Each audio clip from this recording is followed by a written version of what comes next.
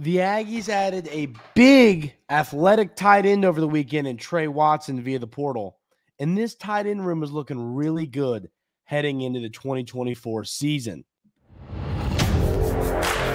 You are Locked On Aggies, your daily podcast on the Texas A&M Aggies. Part of the Locked On Podcast Network, your team every day.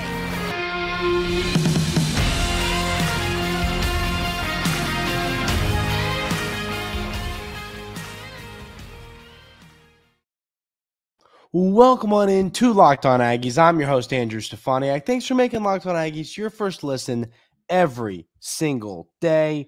Today's episode is brought to you by Jace Medical. Empower yourself when you purchase a Jace case, providing you with a personal supply of 5 antibiotics that treat 50-plus infections. Get yours today at jacemedical.com. That's J-A-S-E medical.com. So over the weekend, the Aggies added another player via the transfer portal in tight end Tre Watson from Fresno State. Looking at Tre Watson and who he is as a player, he's an athletic tight end. He can make some impressive catches. 6'5", 245 pounds last season with Fresno State. So, of course, he was teammates with quarterback Jalen Henderson. He had 38 catches for 378 yards and 4 touchdowns. And I think that, Tre Watson is a tight end that can come in and play. He's a guy who can come in and help this room.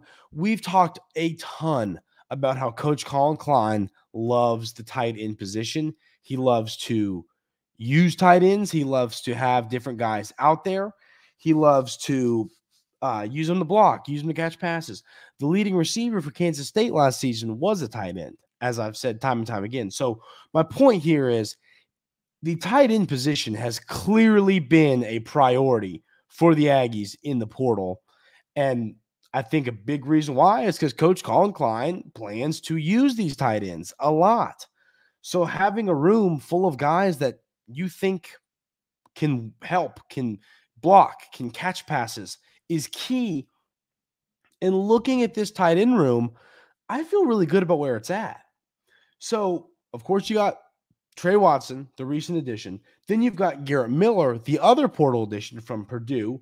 I like him. Watching the tape, both of these guys and Garrett Miller and Tre Watson, the portal additions, both can block and both can catch passes. But just based off tape, right now, I like Tre Watson as more of the pass-catching guy and Garrett Miller as more of the blocking guy. But as I said, both of them can do both things. So I am not, I won't be concerned if Garrett Miller goes out for a route or if Tre Watson stays in the block. I think that both of them can do both things. Then you've got the freshman coming in, Eric Carner. I don't know how much you see him. Then you've got Donovan Green returning from the ACL tear. It'll be interesting to see. Now, you got to remember, that happened before the season starts. It's about a year recovery, so he's going to be good to go. It might take him a little time to get back into the groove of things, to get back feeling 100% and completely feeling like himself. But Donovan Green is, as he was heading into last season, is going to be my guy heading into this season. I think he is going to be – I still think he's going to be an NFL tight end. I think he is an absolute monster in the making. I think he can catch passes. I think he's quick. I like everything about Donovan Green. Now, how he comes off that ACL injury is going to be interesting. We all know, playing fantasy football, watching different things, a player coming off an ACL tear, it's sometimes going to take them a little bit of time to recover from that injury, to get back to being who they are, being themselves, feeling 100%. Will Donovan Green week 1 against Notre Dame be himself, be 100%? And I don't know. That is an interesting, conversation. And I mean, the numbers would tell you that no, he's not going to be. He's going to need to work his way in and get healthy and get to feeling right. So I don't think that he's going to be feeling 100% immediately when he puts pads back on and he's good to go. So But I still think that when he does get to being himself and get to feeling right and getting to settling back into playing, the Donovan Green is in for a big season. Then you've got Jaden Platt. You've got Theo as well. But I'll tell you, if I had to make a prediction, if I had to rank all the tight ends that I've named, I think that Theo is at the bottom of the list. I thought you would see him carve a little bit more of a role last season when Donovan Green went out with the ACL tear, and that just really didn't happen. Now, I know Jake Johnson was here, and he's obviously left, and Max Wright's gone now for the NFL draft, and then you lose Garza to the portal. So, there's some of the tight ends that were on the roster last year are gone from the upcoming roster, but I still just have this feeling that Theo's not going to have a huge role this year. And if they thought he was, why would they be bringing in these guys? So I've got a feeling you're going to see him not do a ton. But Jaden Platt, I think, once again, he proved last year that dude can play. You're going to see him out there. You're going to see him playing some good football for this team. It won't surprise me one bit to see him getting significant snaps. So I think this tight end room is stacked. I think you've got plenty of talent. You've got exactly what you need for this room to be successful. But like I said, the only thing that a little bit will shake some things up is Donovan Green's injury. I like all of the talent and depth you have in the room. You have plenty of talent. This is one room now.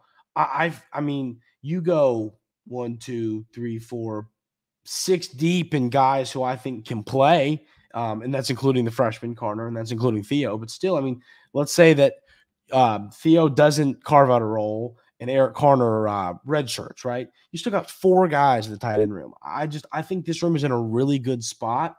You hate not having Max Wright. He did so many things well, and you hate not having Jake Johnson. He was a really good tight end, but I like where this room is at heading into next season.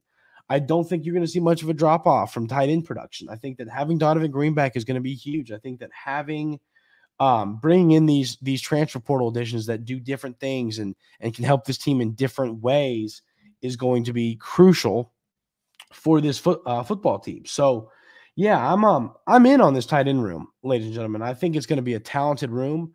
I think it's going to make this football team, move to the next level. And I also think that knowing that Coach Klein loves the tight end position, he loves feeding tight ends, getting the football to tight ends, using tight ends in different ways, having a lot of talented tight ends on this roster does not upset me in the least bit. So I'm happy with this room, ladies and gentlemen. I'm happy with these additions. I think that the 2 portal additions are going to come in and help in different ways. I think they're both versatile tight ends who can do different things. I like Watson as more of the pass catcher. I like Miller as more of the blocking tight end. But both of them, as I said minutes ago, can do both things. This tight end room is in a really good spot heading into next season, even with Donovan Green having to kind of get back from that ACL tear. A way too early SEC power rankings list came out. And I think it has the Aggies way too low. We'll talk about that coming up right here on Locked On Aggies. But first, I got to tell you about our wonderful friends over at FanDuel. The NFL regular season is wrapped up, and there's still time to get in on the action with FanDuel, America's #1 sportsbook. Right now, new customers get $150 in bonus bets guaranteed when you place a $5 bet. That's $150 in bonus bets, win or lose. The app is so easy to use, and there's so many different betting options. You can take over-unders on player props. You can take the over-under on the game. You can take the points. You can take the money line. There's so much stuff you can bet on every single sport on FanDuel. It's a ton of fun to use. It's the app I use when I'm wagering on sports. It makes the game more fun. It makes the game better. You got to go check out FanDuel. So visit FanDuel.com/lockedon and make your first bet a layup. FanDuel, official partner of the NFL. So speaking of a layup, we are going to talk a little bit about Texas A&M's massive win over Kentucky in segment 3. I'm excited to break that one down. Huge win to hopefully, we'll get into it. But I want to talk about this SEC Power Rankings list. Way too early, yes, 2024 SEC Power Rankings list. First of all, I think that you could argue Alabama is a little too high. So the list goes Georgia, Texas, Ole Miss, Missouri, LSU, Alabama, Tennessee, Oklahoma, Kentucky, Florida, Texas A&M, Auburn, South Carolina, Arkansas, Mississippi State, Vandy. So the first thing I want to do here is go through the schedule, because what stands out to me is how – let me pull it up here. So what stands out to me is how your games – Florida – so Arkansas behind you. Then you got Mississippi State behind you. South Carolina behind you.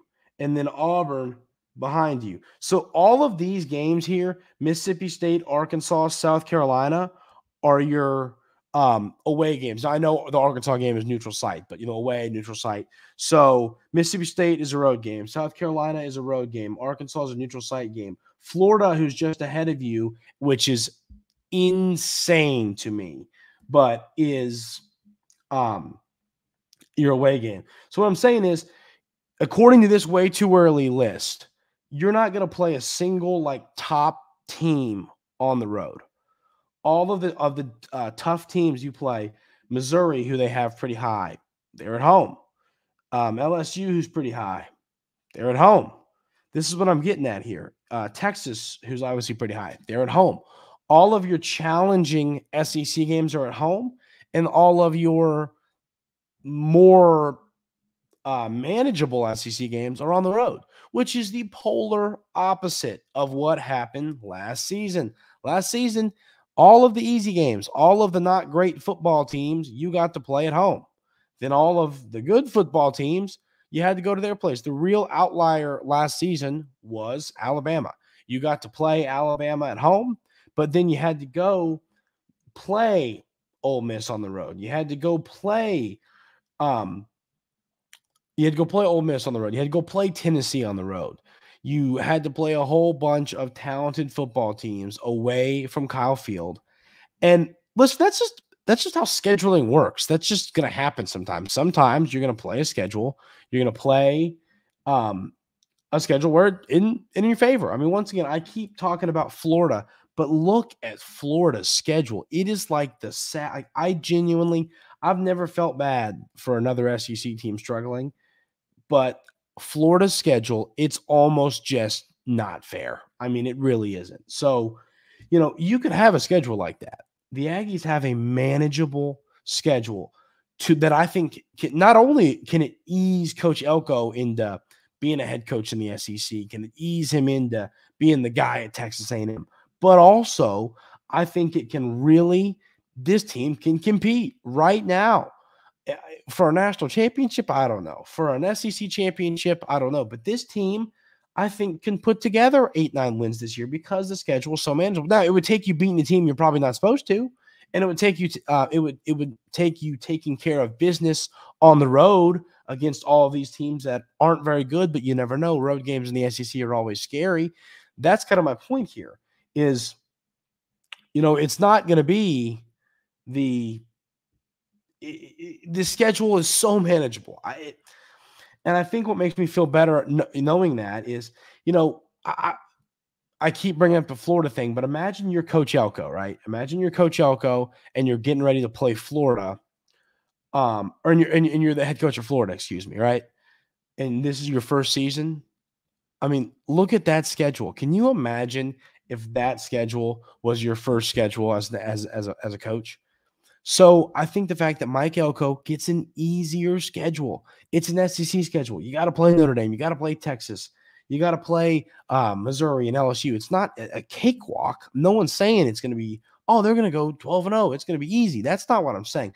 What I'm saying is, comparative to some recent schedules, last year's, comparative to some other teams in the SEC, Texas A&M has a very manageable 2024 schedule. But back to this power rankings list, I'm not a believer in Florida because, I mean, they've lost a lot of coaches. They've lost a lot of players. They lost like their whole recruiting class. Everybody headed out from Florida. Then you got Kentucky, and it's like they've done okay in the portal. You know, they had a pretty good recruiting class. They bring in, but once again, their quarterback is Brock Vandegrift from Georgia. Is he going to be good? Is he going to be bad? We have no idea. I have no idea. We've never seen him play. We know he was talented coming out of high school. What can he be now as a starter? We'll see. I have no idea. So, you know, and that's why it's way too early. I'm not knocking this list saying, well, we don't know if their quarterback's going to be good. It's way too early. But I have a feeling that Texas A&M will finish higher than both of those two teams for sure. Those are the two teams that I feel extremely confident Texas A&M will leapfrog. Now, I also, you know, here's the deal. With Saban retiring, Alabama, where they are in this list, I think is fair because it's still Alabama, and it's hard to be like, oh, Alabama, put them at 12. Like, you know, new coach. It's fair where they are because it's Alabama. And in kind of how I've argued, Texas A&M is going to hold on to some talent. So, Alabama, they're going to hold on to some of their talent. They'll hold on to some of their recruiting class. Not all of it. Like we saw Ryan Williams, who left. Ryan Williams was the 5-star receiver who was recently on a visit to Texas A&M. Not everybody is going to stick around. You're going to lose a lot. You're going to hopefully keep some. They're bringing in DeBoer, who was a coach I was excited about potentially being the head coach of Texas A&M. But I like the hire we made, and it wouldn't have made sense to wait all that time. I mean, you wouldn't have had a head coach till the other day because of them going all the way to the national championship game. So, but yes, looking at these power rankings, and in Tennessee's another school, they're sitting here on this list, and I just look at Tennessee and I just go, a lot of that is going to be up to a quarterback who hasn't really proved himself. Nico, the 5-star that we saw play in the ball game for Tennessee, I think he could be good. I think he could be an elite quarterback. But once again, as I say all the time, we haven't seen him prove anything because he's been behind, Milton. So, I mean, to me, what I'm getting at here is I think that Texas A&M, obviously the portal additions make question marks. There are question marks because of all these portal additions. But, I mean, you know who your quarterback is, we think. I know that there's a lot of listeners that aren't with me on the whole Connor Wigman hype train. But I mean, you know, I feel pretty good about the quarterback situation. I feel pretty good about our receiver room, our tight end room, as I just got done talking about, the running back room. The offensive line is getting better and better. The defense, I feel great about the front seven. Your secondary is still a question mark, but you're making additions in the right places. I feel good about this roster. I feel good enough about this roster to say that I think that they could leapfrog teams like a Nick Sabanless Alabama, Tennessee, Kentucky, Florida, Oklahoma. We'll have to see what they do. They lost a lot in the portal. So, no, it wouldn't surprise me to see the Aggies up number 6 at the real preseason or at the end of the season next year. I think this team is Coach Elko is doing a great job bringing in these portal players, an incredible job bringing in tons of talent. I feel good about this roster heading into next season, and I have a very good feeling that Texas A&M is going to be ranked higher than 11th in the SEC when the season ends next year. The Aggies got a massive, huge, gargantuan, giant win over the Kentucky Wildcats on Saturday. I don't know if I'd go as far to say season-saving win, but I think you could almost go there. We're going to have that conversation coming up right here on Locked On Aggies. But first, I got to tell you about our friends over at Jace Medical. I know we come to sports to escape from some of the crazy realities of life, but can we talk for a minute about preparing for real life? According to the FDA, pharmacies are running out of antibiotics like amoxicillin right in the middle of the worst flu season in over a decade. This is scary. I can't imagine the helpless feeling of a loved one being sick and there's supply chain issues that are keeping them from getting their life-saving medication they need. Thankfully, we'll be okay because of Jace Medical. The Jace case is a pack of 5 different antibiotics to treat a long list of bacterial illnesses, including UTIs, respiratory infections, sinus infections, skin infections, among others. This stuff could happen to any of us, as we all know. Visit jacemedical.com and complete your physician encounter. It will be reviewed by a board-certified physician, and your medications will be dispensed by a licensed pharmacy at a fraction of the regular cost. It's never been more important to be prepared than today. Go to jacemedical.com and use offer code LOCKEDON to get $20 off your first order. So, about this basketball game, the Aggies get the 97-92 overtime win over the Kentucky Wildcats. Wade Taylor, 31 points. Boots Radford, 28 points. So, talking about this Texas A&M basketball team, the word I always use to describe it, it's multiple, but gritty, scrappy, find a way. Texas A&M, I would argue, aside from the LSU loss to start SEC play, all of their losses are kind of understandable, are against pretty good basketball teams. They didn't lose to some random no-name school. They've lost to some talented teams. Now, I'm not saying LSU's not talented. And they just got their first loss to SEC play. They were 2-0 heading into play Auburn, and Auburn got them, so they're 2-1. But LSU was a little impressive to me. I thought they were going to be pretty bad, and they were okay. So, obviously, kind of blowing the Aggies out. But, Kentucky's a really good basketball team offensively. Defensively, they're atrocious. And I think what Coach Buzz Williams did is he looked and he said, how can we attack this Kentucky team? We know they're bad defensively. We haven't been shooting the ball well. Now, they shot the ball better in this game. Texas A&M, Wade Taylor was making his threes. Boots was making some threes. Let me pull up the exact numbers. I didn't write down the numbers on for shooting for the day. I'll pull that up right now. So the Aggies shot 40% from the field, but 37% from three, which was a step in direction from what we saw to start SEC play. Wade Taylor was 6 of 13 from deep. It was funny. He only made 7 field goals, but 6 of the field goals, of those made field goals were threes. Boots was 3 of 6 from deep. And what was impressive to me about this win is, Boots just put the ball on the ground and drove to the rim, and nobody was stopping him. I'm a believer in if it ain't broke, don't fix it. In a game like this, you knew you were limping in, and you haven't been shooting the ball well. Well, you do an incredible job scoring around the rim, scoring the easy baskets. 3-pointers are great, but layups and dunks are better, in my opinion. And so that's why a guy like Boots Radford just putting it on the floor and saying, listen, I'm taking this thing to the hole and scoring. It was great to see. Henry Coleman, he didn't he played great, I thought, against Auburn. And then against Kentucky, now, once again, did he play? He was 2 for 3 from the field for 4 points, only had 1 personal foul. He had 2 rebounds. Let's see if he had any steals or blocks. No steals or blocks.